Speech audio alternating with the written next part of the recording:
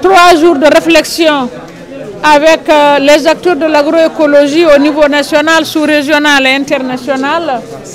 Et ce dernier jour où nous nous sommes retrouvés avec les autorités publiques pour leur remettre ce document de concertation, de proposition par rapport à la vision du président pour que l'agroécologie soit prise dans son sens global. Il ne s'agit pas seulement de faire un document et laisser tomber, mais c'est inviter l'État à pouvoir instaurer un cadre de dialogue pour la mise en œuvre de ces réflexions pour vraiment répondre aux préoccupations de la planète.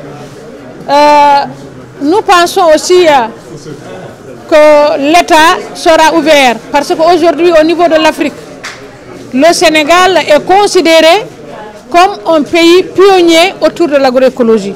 Et ce qui est vrai aussi, c'est depuis des années et des années que des organisations de la société civile, les ONG, la recherche, les organisations paysannes, à travers les différentes régions, ont expérimenté des processus de mise en œuvre de cette agroécologie-là. C'est l'État qui doit aussi en même temps introduire des modules de formation pour la jeunesse, les apprendre à mieux faire et à mieux cultiver. Mais c'est l'État aussi qui doit assurer l'industrialisation rurale, donc la transformation si on veut créer des richesses. Mais c'est lui aussi qui doit protéger le marché local, le marché national.